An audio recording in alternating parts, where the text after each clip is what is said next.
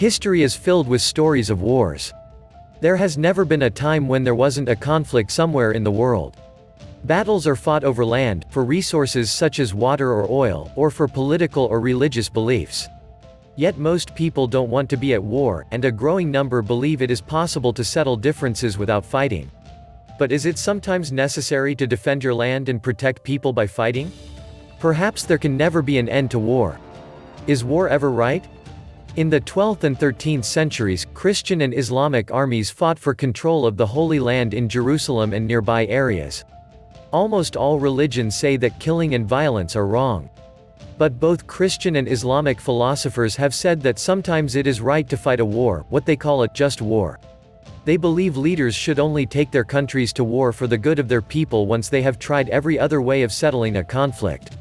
Have nuclear weapons prevented war? Nuclear bombs are the most destructive weapons ever invented. A hydrogen bomb, also known as an atom bomb, is a lethal nuclear weapon that can destroy entire cities in minutes. Several of the most powerful countries have nuclear weapons, but they know that if they use them, they will be attacked with nuclear weapons in return. Some people say that this knowledge has prevented wars. The only time a nuclear weapon has been used in conflict was against Japan at the end of World War II.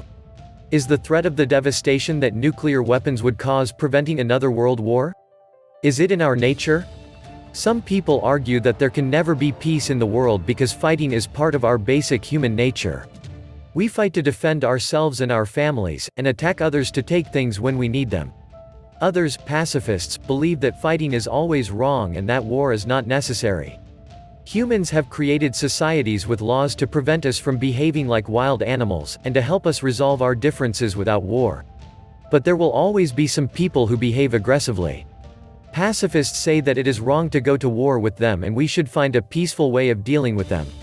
But is it possible not to fight back if someone attacks you?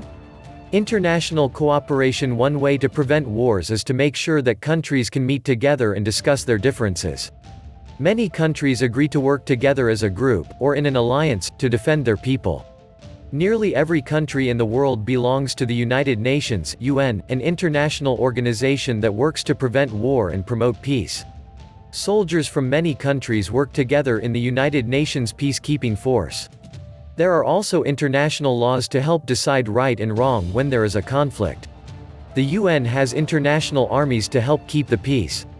Anti-war demonstrations. In the last 100 years, there have been 2 world wars, and many other wars on a smaller scale. Millions of people have experienced the horrors of war. Many people believe that there is no good reason to fight most wars and that the suffering they cause is not justified. In the 21st century, hundreds of thousands of people all over the world have taken part in protests against war. Non-violence. When the leaders of a country make laws that treat people unfairly, it can lead to fighting and even war.